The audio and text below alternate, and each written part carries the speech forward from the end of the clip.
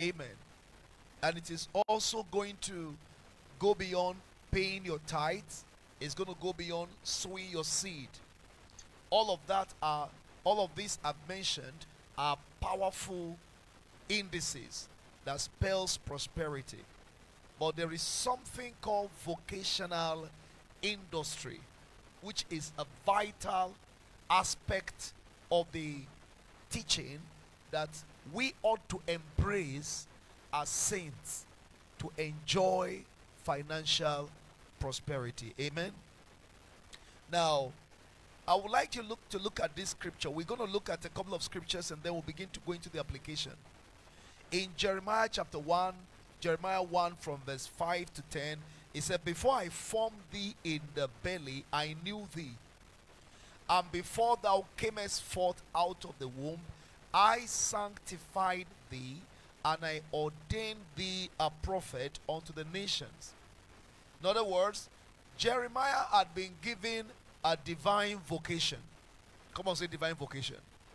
Yes, Jeremiah was given a divine vocation from womb. Before he was born, the issue of his vocation has been established. But, in verse 6, he said, "Then said I, Ah, Lord God, behold, I cannot speak, for I am a child. But the Lord said unto me, Say not, I am a child, for thou shalt go to all that I shall send thee. And whatsoever I command thee, thou shalt speak." In other words, Jeremiah, the issue of your vocation is already concluded. You are not going to have any challenge with it. You will fulfill your vocation. Lift up your right hand and say, "Lord, I receive grace to understand and to interpret my personal vocation from you. And I receive grace to be industrious in my divine vocation in the name of Jesus Christ." So when we talk about vocation, we're talking about your assignment. We're talking about what? Your assignment from God. What you are called to do. Some people see vocation as a training, a skill, something you are skilled about, you're trained to do, something you have been skilled or given or you acquired skill for. Those are good definitions of the word vocation. Maybe as time progresses, I'll look at the few definitions I've been able to craft out here. When we talk about vocation, it actually means your calling, your assignment, even your ministry. It has to do with what God has ordained you for. That's your vocation. And you need to discover it and then apply your life to it, because your wealth creation is in your vocation.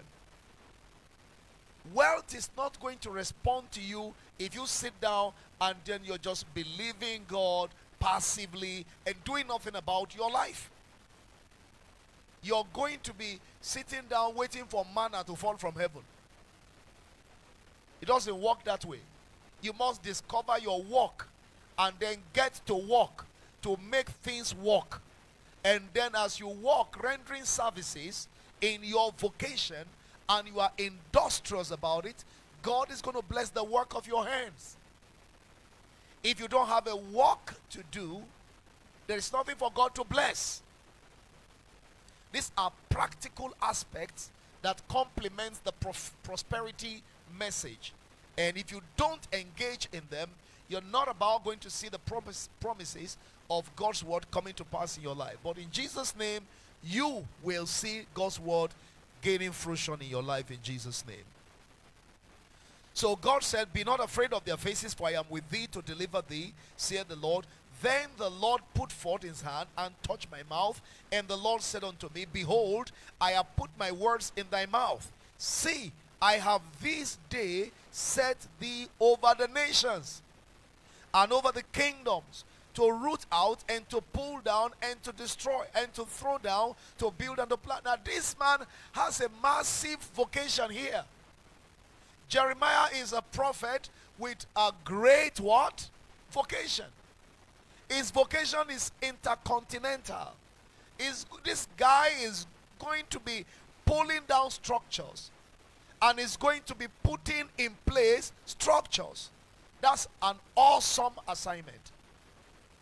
That's a heavy mandate. Now, my prayer for you in this session, as we look at the volume 2 of Enjoying Financial Abundance, we looked at volume 1 yesterday, is that your eyes will be opened to see your vocation. Now, in Mark chapter 3, Mark 3 from verse 13, and he goeth up into a mountain and calleth unto him whom he would. And they came unto him, and he ordained 12 that they should be with him, and that he might send them forth to preach, and to have power to heal sicknesses, and to cast out devils. And Simon his son named Peter, James the son of Zebedee, and John the brother of James, and his son named them Boanerges, which is the sons of thunder. And Andrew and Philip and Bartholomew and Matthew and Thomas and James the son of Alphaeus and Thaddeus and Simon the Canaanite and Judas Iscariot, which also betrayed him.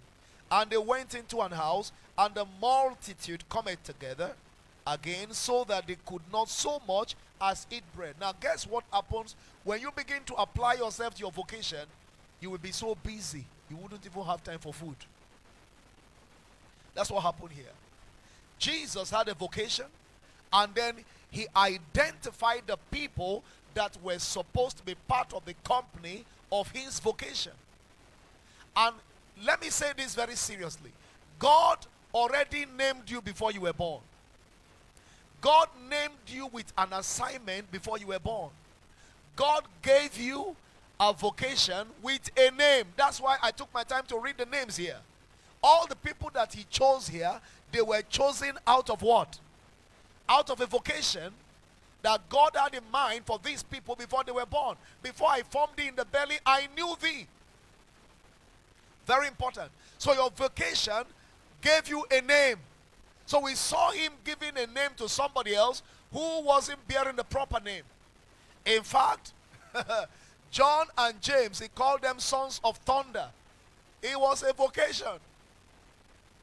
Are you following what I'm saying? Your vocation has a name and has given you a name. That was why he changed Abram to Abraham.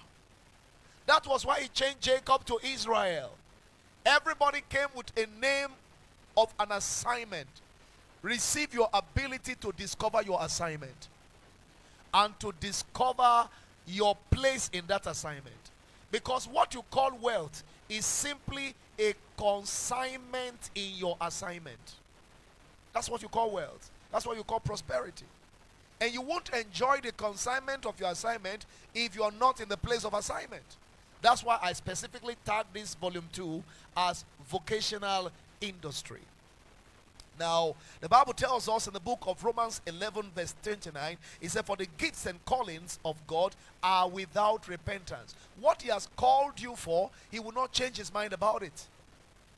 What he has designed you for, he's not going to repent about it. It's an eternal thing. It's a done deal. It's a concluded deal. So whether you agree with it or not doesn't change it. Whether you have discovered it or not doesn't change it.